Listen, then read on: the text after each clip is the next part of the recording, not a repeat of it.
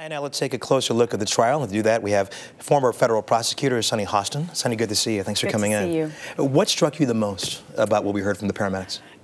Conrad Murray's behavior after they arrived there. I mean, it's sort of, prosecutors want to show consciousness of guilt. They want to show that he didn't act the way normal doctors would act in a situation like this. So rather than attending his patient, he's grabbing drug vials. That is very unusual, and the prosecution wants the jurors to infer, well, he knew he had done something wrong. Something is just not right. That really is damaging evidence for him. I was going to say, the defense, of course, has not put on its case yet. I mean, if you're the defense, when it is your turn up the bat, what do? You've got to address it. You've got to explain that behavior. Certainly, a lot of people are saying, well, now Conrad Murray has to take the stand. That's very risky. I don't know that he's going to take a stand, but I always like to remind people, trials are marathons, not sprints. We're in the first week here. This is a very, very good defense team.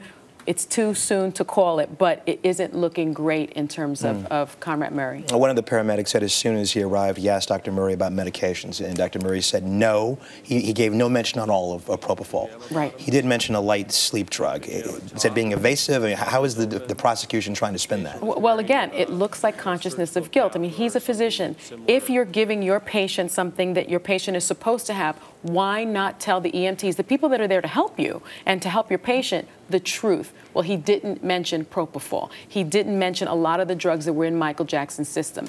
Again, consciousness of guilt, and that's what the prosecution wants to show. This is a doctor that wasn't behaving as a doctor. He was way beyond the standard of care, way beyond what a normal doctor in the same circumstance would do. The prosecution's case also is relying on this timeline of when Michael Jackson died, when was he declared dead, that kind of stuff. Yeah. What did we learn from that 911 tape that we heard? You know, I think the timeline is so crucial.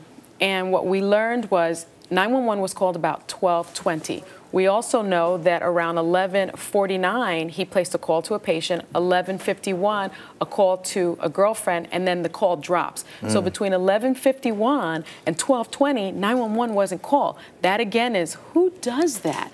Who doesn't call 911? A reasonable doctor would have called. A doctor deviating from the standard of care would not. We're talking about 30 minutes, and the EMTs testified that when they got there, they thought Michael Jackson was already dead. Cool skin, eyes open, mouth agape, hands, palms, facing up.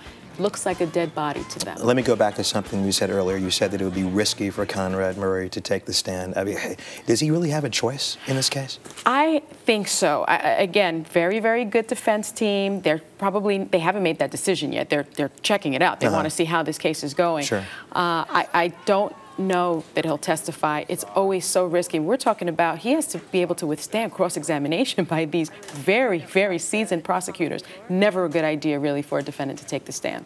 Okay, Sunny Hostin, you'll be watching. We'll be talking to you. We thank you so much for coming in today.